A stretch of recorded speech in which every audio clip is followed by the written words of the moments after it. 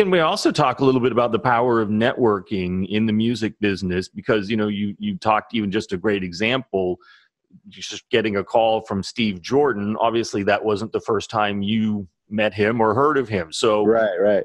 Networking in the music business for you. Man, okay, so this is a big thing. I have a lot of friends who have always, some have kind of criticized me and some have been like, man, I just don't understand. And I share this. So the criticizing has come from like, man, you do all this posting and you share this and, you know, I just don't do that, man. I just don't do that. And then some people are like, man, I don't know how to do that because it comes off, I don't want to come off as pretentious and it's all about me. And it's, my answer to all that is that there's a balance. So my balance is understanding that for me, I don't network with the motive of trying to gain opportunity. I don't network because I'm like, oh, this person could give me this opportunity or this person knows this person, I network because I actually sincerely want to get to know people. I recently said this to some other people. It's just kind of just what I say. It's like, I network, that you should network sincerely for the purpose of getting to know a person, not what they can do for you, because that lasts much longer than the opportunity. And so that's how I've always tried to be. I don't always gel with everybody. So like, just because a person can give me an opportunity doesn't mean necessarily that I want it, because I you know what I mean? Like, yeah, sure. So I think it's just important to just be yourself and be honest. Don't be showy. I met Steve maybe 5 years before that opportunity happened. And it happened in a very organic way. It happened, he was in Memphis again at Royal, and he was cutting, he had just finished Boz Scaggs' record that he cut there, and Ronnie Baker Brooks' record. And I was brought to the studio by David Porter, and David Porter introduced me to him. And then we went into the drum room, just he and I, just this very special moment. And everybody who had met him up until this point in Memphis, everybody's posting pictures. I met Steve Jordan, And when I met him, I mean, it couldn't have been more perfect. We literally were in the studio alone, and he got on the drum set. He's like, man, check out these drums. He started playing this groove, and I'm standing there just watching him. And I'm like, man, this is insane, you know? And he's just sitting there in this groove.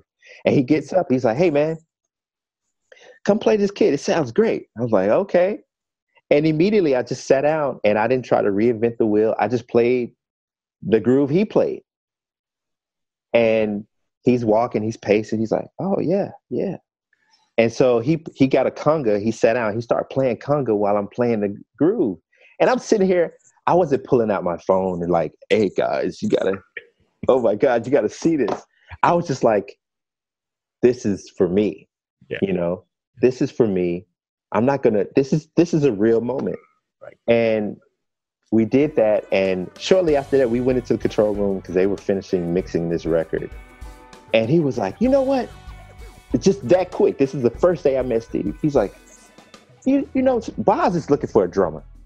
You want to play? Let me call Boz. And he calls Boz. Wow. Right there. Man. He's like, Boz. And Boz didn't answer, but he left a message. He's like, Boz, I don't know if you're still looking for a drummer, but I got one right here in Memphis, man. Give me a call. Let me know. And I'm sitting here like, this is how that works. Right. That's how it happens. Right. It's the sincerity of knowing that. And I don't know what he sensed from me, but I know what I've sensed from people in a similar situation where you just see the heart of a person and the sincerity of a person. And they're there because they want to be there because they want to know you, right?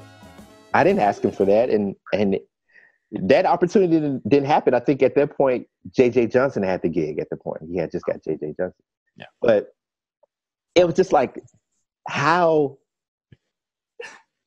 You know, and And over the years, I would see him and we would hang out, whether it was in Nashville or, you know, Memphis, and he would check on me or whatnot. And I think it was just the situation of like, you know, now I have this opportunity. Let me call Terrence.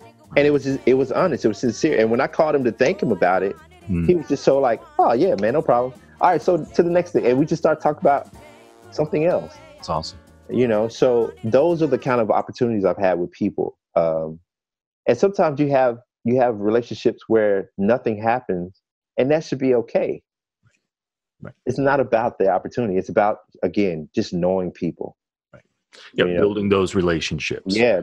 Yes. The world is much smaller than you know, and your name can spread very fast in negative ways if you're not careful. So, absolutely. Powerful story. I love that. That's great. Yeah. And it sounds like, I mean, he saw your heart just because the power of music, the power of drumming, playing together, right? Yeah, man. Yeah. Fantastic. It's insane. I have so many Steve stories. Yeah. It's great. It's great.